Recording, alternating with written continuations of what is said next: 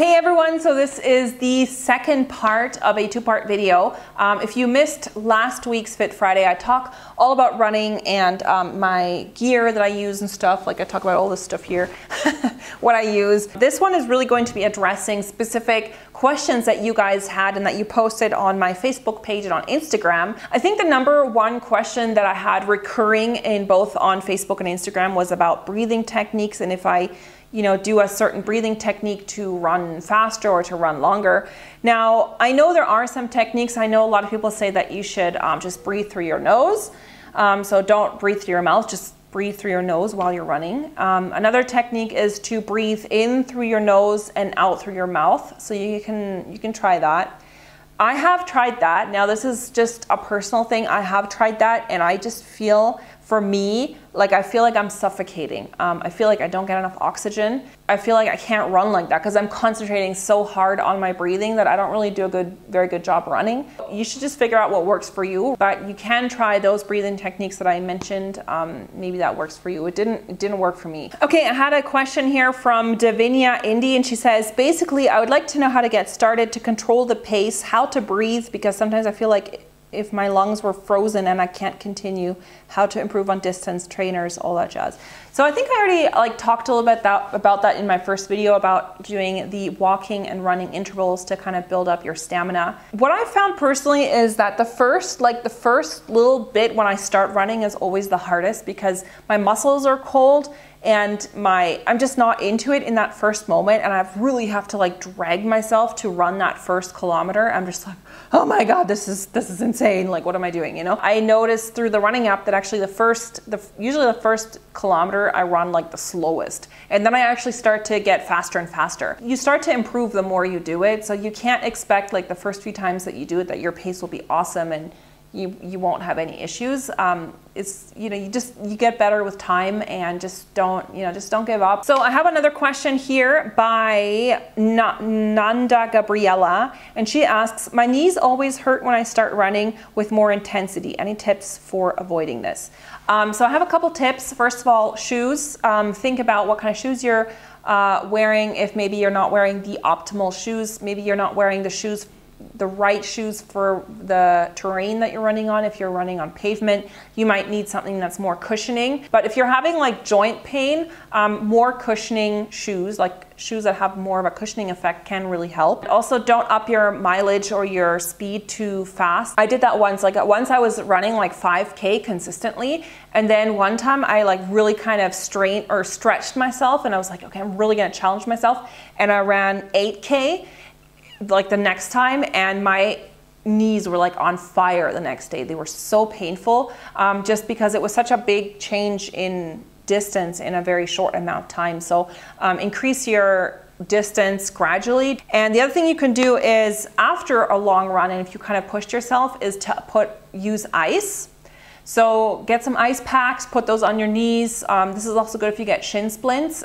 You can put that on your shins because putting on ice really works really good against inflammation. The other thing is that if you are going to be doing running consistently, you should combine it with strength training. And I know a lot of people don't even think about that, but you really need to combine both. You need to do strength training and running because strength training helps to strengthen your muscles around the joints, which can reduce some of the pressure on the joints. So the stronger your muscles are, the less amount of strain and stress will be put on the actual joints and the bones and stuff, because you're going to have your muscles helping you out. Like I don't just go running, I go to the running and I do weightlifting at the gym, and I focus really on my legs and also on the bands, like here on the lower part.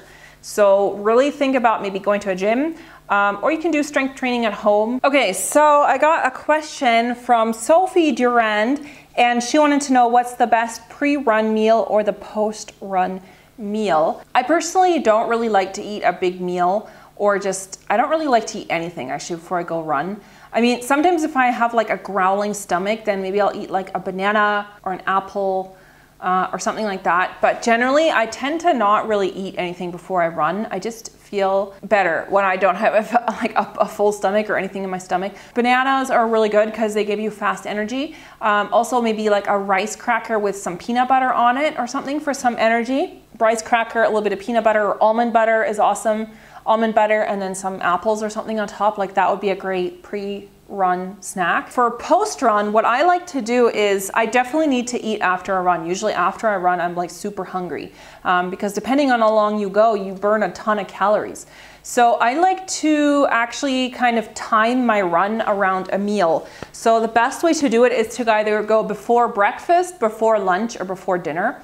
So then when you get home and you're hungry, you have like really a meal to look forward to. Megan Dugan, and she writes, are you afraid of running alone, especially in the woods? So the short answer is no, I'm not afraid.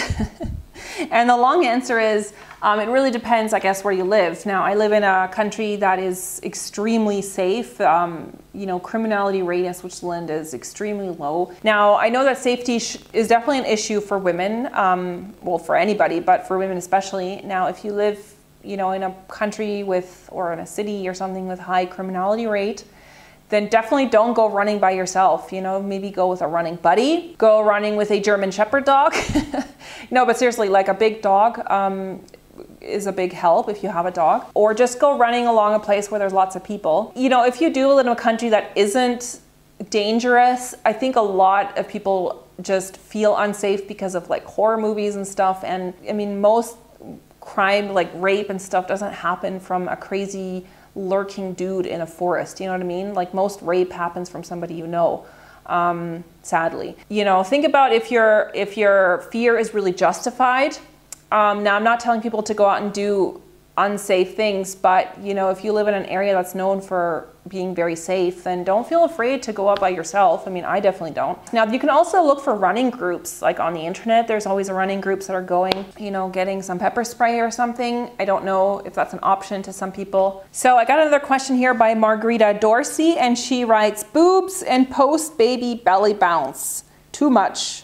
So I think what she's asking is, what do you do if you have big boobs or post-baby belly and it's like bouncing around too much? So, well, I talked about boobs, like sports bras, in my last video, my last Fit Friday. Post-baby belly bounce, so generally if you have just like a big stomach or whatever, I would look for definitely like high-waisted running pants that go up a little bit higher. They kind of go almost up to your belly button. And that will really suck you in that area. It'll keep everything like tight.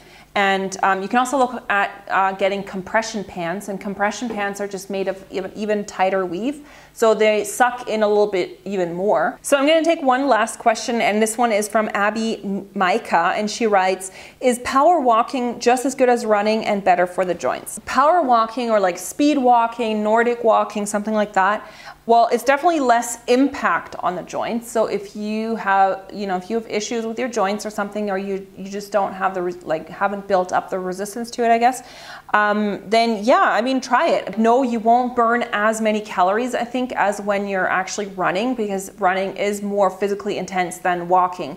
But if you're, you know, like out of shape, I mean, why not start with that? Or why not just, you know, try that and see how you like it? You know, power walking is a great way to get into running. It's a great way to get exercise, and it's also a form of cardio. And what you can also do is do a power walk uphill, and you will seriously start sweating, because going uphill is going to make the resistance harder. I hope these two videos about running were helpful to you, and I totally encourage you guys to try it. You know, maybe start with power walking, like I said, do running and walking intervals. Find a nice spot that you enjoy. So I hope you guys enjoyed this video. Check out the other one if you missed it. There's lots more information in there. And I will see you guys in the next Fit Friday. Subscribe to this channel and give this video a thumbs up, and I will see you soon. Bye, everyone.